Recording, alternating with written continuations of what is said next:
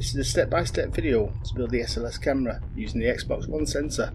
Connect for Windows SDK version 2. I'm going to show you how I built my SLS. I've added extras to it over time, but I'll try and show you the basic setup. It'll give you an idea of setting it up so you can build it whichever way you want.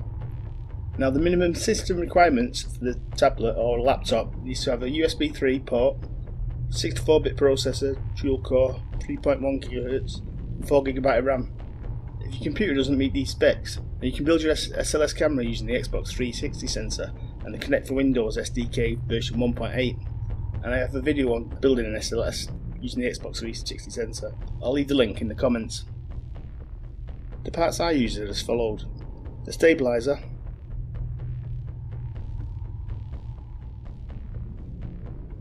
the Xbox One Connect sensor, the project box, 200mm by 120 by 75mm, cold shoe adapter arm,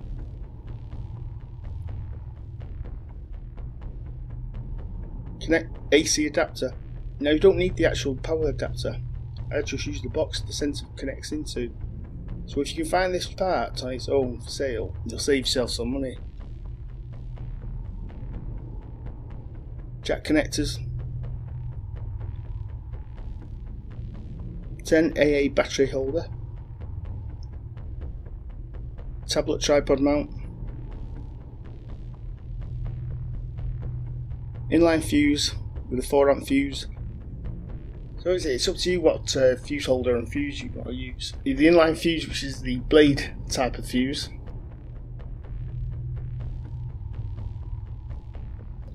or the glass fuse.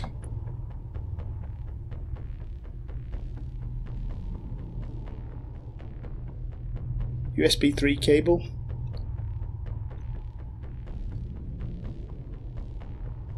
now this is optional as well. I used one with just angled because it was just neater, but it's up to you.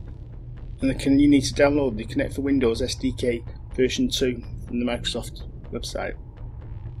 Now, the tablet I use is a Microsoft Surface Pro 4. It's an i5 6th generation CPU with 4GB RAM running Windows 10 Pro.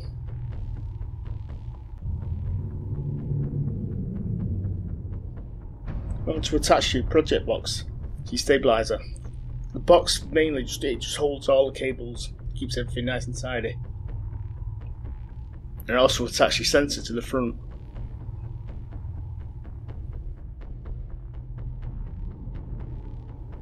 The cable that's coming out the back of the sensor, it's a really big, thick, chunky cable, and that's what takes most of the space up in the project box. So what I've done is I've tied the cable up as tight as I could. So the cable from the sensor runs into the project box and then runs back out again, as you can see in the picture.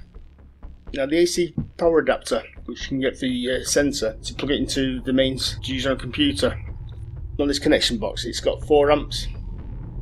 So that's why I've used a 4A fuse. But it doesn't really fit into the box. So what I've done is I've attached this junction box underneath the project box. And the sensor, the cable which is tied up inside the project box, goes into the project box, back out again, and it connects into the front of that junction box. I've used a 45-degree USB 3 cable, short one.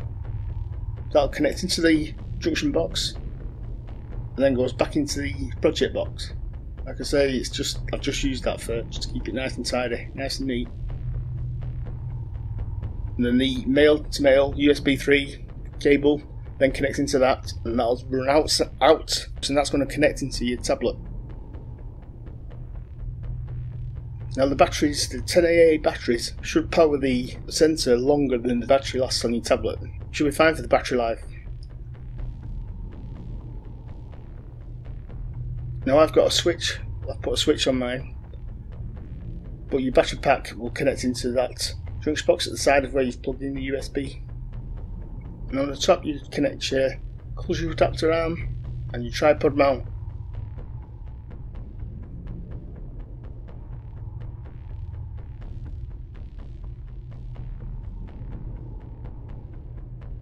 And then you should have something which looks something like that. In regards to the power adapter that goes into the sensor, if you're on a budget, there's an alternative way of powering the sensor. On the Xbox One cable, if you look at the connection, it has the USB 3 port, and above it, it's built in, is the power port. You can separate the power, put your own power cable in, but it'll mean soldering a separate power cable onto the board of the sensor. I've not gone down that route, and I'm not going to cover that. There's plenty of videos on YouTube that go through it. If you just look for Xbox One sensor power mod, you should be able to find tutorials on that. There's plenty of them. So if you do a run through of how it's set up and make it a bit easier, you can see where the power pack connects to the sensor's connection box. The USB, the 90-degree angle, connects onto the junction box. The USB cable then plugs into the female USB 3 port, which then goes into the laptop or tablet. And then you've got your sensor, which connects into the little junction box. So that's how it will all connect up.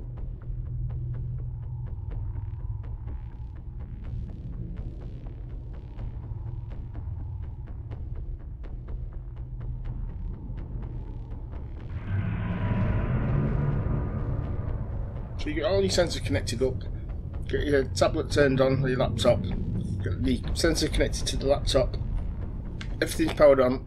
You just need to wait now, and it should install the drivers for the Kinect sensor automatically. This might take a few minutes, so I'd leave it until you see the pop-up notification that it's installed. If it doesn't install, you can always run Windows updates and it'll install that way. Once all the drivers are installed, and you've downloaded and installed Kinect Studio version 2, you can run Kinect Studio. And if Kinect Studio launches and you see this screen, you can't seem to do anything with it. I've had this happen to me a couple of times. I found the best way to do it is just uninstall it and reinstall it again. You just don't seem to be able to do anything with it when you see this window. When you first open Kinect Studio, you'll see this window. Top left hand corner, you'll see not connected. There's a little button. Providing all your sensors connected up and turned on, if you just click that button, that'll connect your sensor, and you should be able to see an image. So I've connected my sensor now, I can see the colour depth. If you keep getting a pop-up and the sensor keeps disconnecting, your tablet or your laptop, what you're using, is probably not up to the recommended specifications. It's a problem I had when I first connected up and I first built the Xbox One SLS, the version 2 SLS. I was using HP Elite pads and it just wasn't up to the job. It just kept dropping out. That'll probably be the problem. If you look on the front of your sensor, you should see three infrared lights in the middle. I'll have a walk around with the SLS, so you can see this is the colour depth view.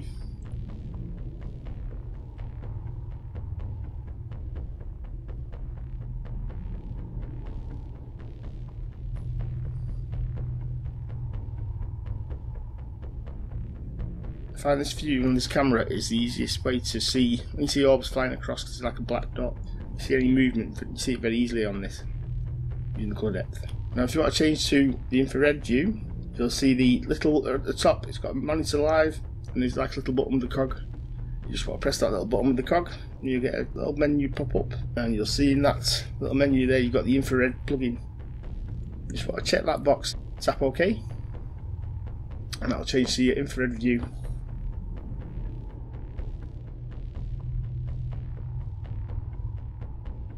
Now when you want to record your session, all the footage, look at the top tabs, you'll see the record. Click on record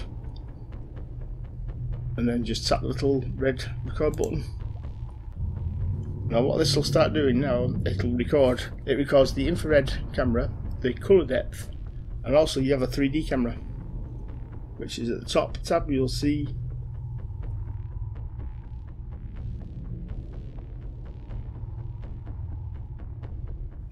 that's the 3D camera.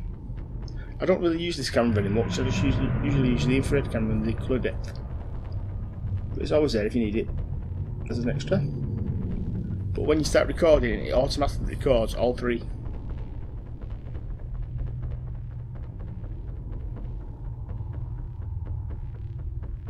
The audio, I don't record audio. I turn my audio down to get feedback. And also I use a little action camera as well, which is on the SLS. so I record my audio through that.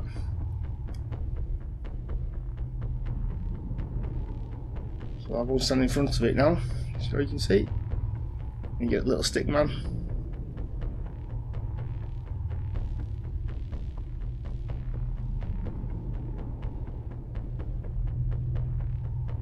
Now I'll change the colour depth, so you can see what it's like. I'm going to walk in front of it now. And get a little stick man. And also, if there's multiple people there, you'll all be different colours, like little jelly babies.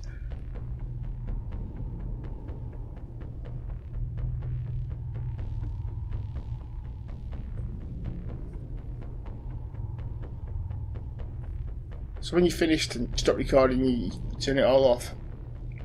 All your data, everything that's recorded, is in a little folder.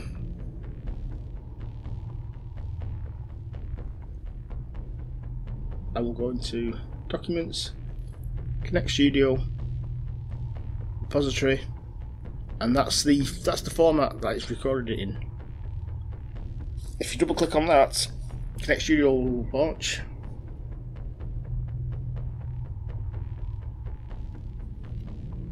And here's where you can choose which camera you want to view.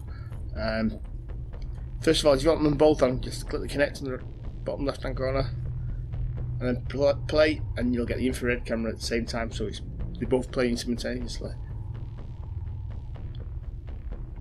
You can go to the playback 3D view if you want by clicking at the top tab next to the 2D view. That'll put the 3D camera. We'll go back to the 2D view. And like with the little cog buttons there, you can change them over. You can have the colour depth on the left and the infrared on the right, or whichever way you want it.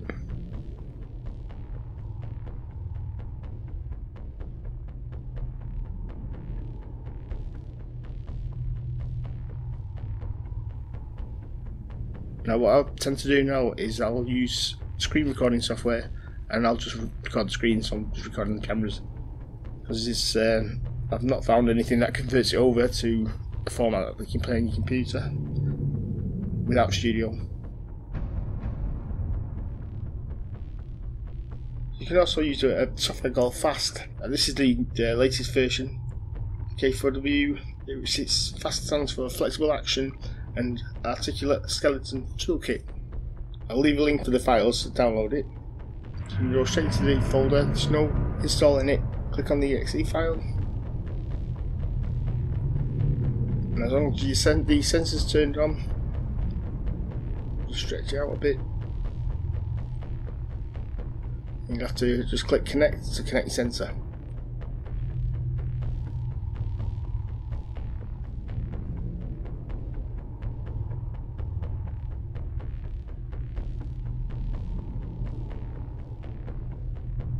Now it's just a grayscale on the software. It's very quick, it's very simple, but it works. I actually changed the mirror image, so what I'm seeing on the camera is the correct orientation of the room.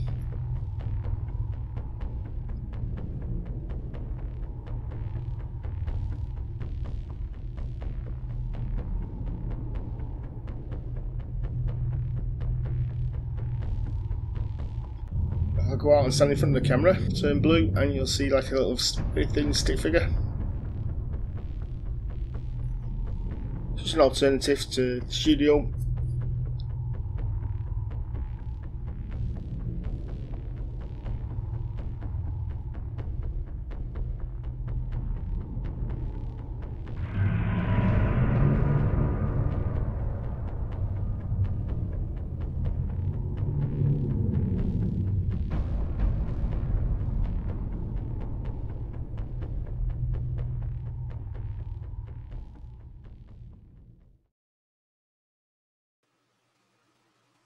So not to make things confusing, when I was making this video I took a lot of the stuff off, like the infrared lights and the little action camera on the front.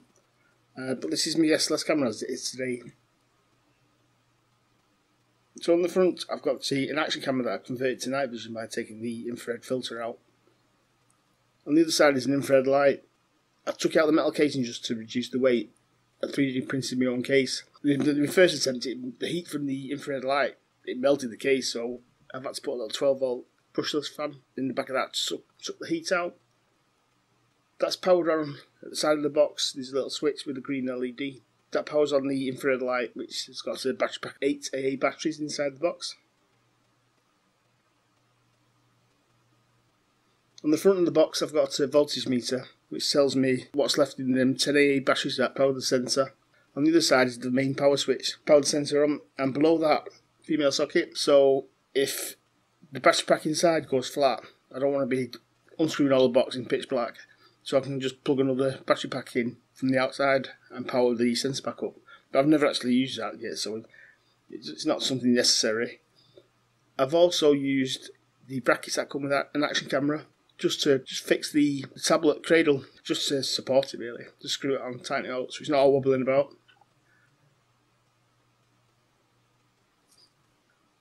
So that's my camera, that's my SLS cameras. I hope this has helped in some way, or just gives you an idea when building your own. I'll leave all links to the parts I've used below. Happy ghost hunting.